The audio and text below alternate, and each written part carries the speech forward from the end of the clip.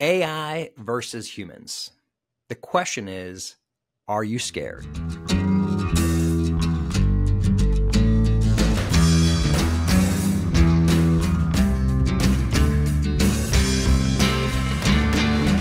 According to U.gov, the dominant feeling among Americans about artificial intelligence is caution. Nearly 54% describe their feelings of AI as using the word cautious. 49% they're concerned, 40% are skeptical, 29% are curious, and 22% are downright scared.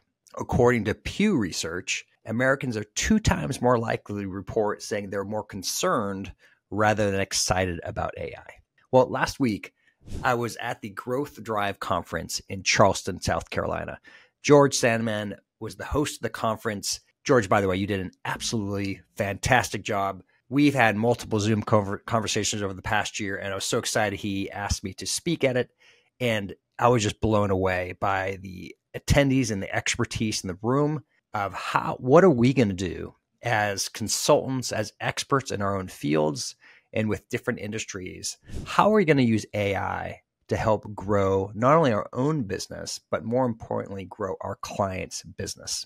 We touched upon some fantastic new tools, which we've been using some of these for a long time, but we actually learned so many more different opportunities, different applications on how to use artificial intelligence to help grow our business. But what was interesting in the room was the side conversations, i.e. the human conversations.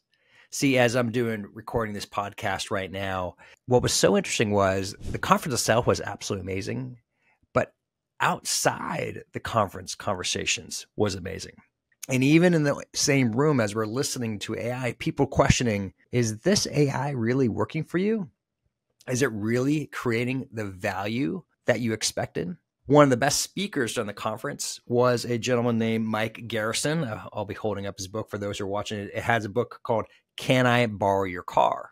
This is a great metaphor and concept of when you're trying to generate new business, there's one main train of thought these days. How do I use AI tools to help expand my potential reach to get to more clients? But there's this old school method where people like Mike Garrison have been using for years, which is, do I trust you to be able to give a referral? And if I can trust you to give a referral, is that really how I should be actually growing my business? Through having the right connections and people of influence to get through the trusted relationship. See, this is the problem, folks, is we are recognizing that this AI and the amount of information that's coming to us, we're just frankly not even listening to it. Matter of fact, I've been a part of multiple email conversations where a owner of a business sends out a request among multiple people and says, hey, do you know anybody legal who is good at hiring people, who is good in IT, is good at accounting? I get these questions surprisingly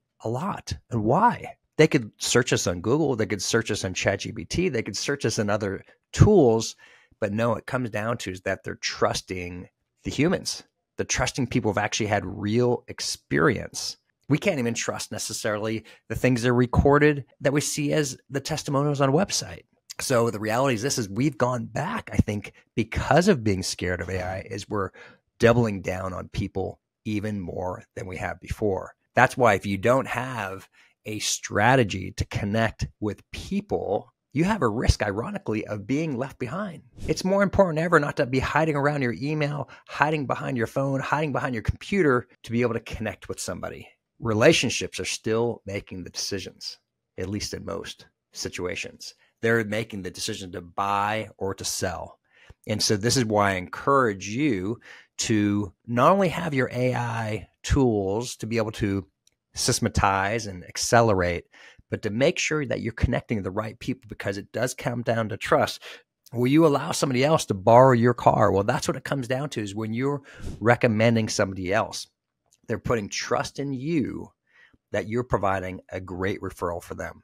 So I hope you've enjoyed this conversation on $4 million strategies. It is why we are doubling down ourselves on our trusted partner relationships. Matter of fact, we have been building our trusted partners for the past year. Well, frankly, it's been a long time of 30 years of connections, but we more recently, as we have our 40 strategies, we are seeking expert in each one of those areas that we can feel like they can borrow our car to give the trust to refer somebody else about their great product or service.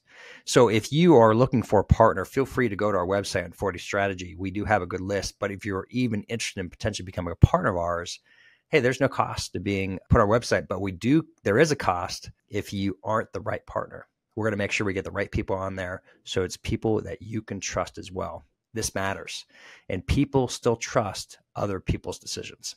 Thank you so much for a part of our $4 million strategies as we're continuing to find ways to not only use technology, but to double down on the importance of working with people in a very concerned environment. With that, have a great day.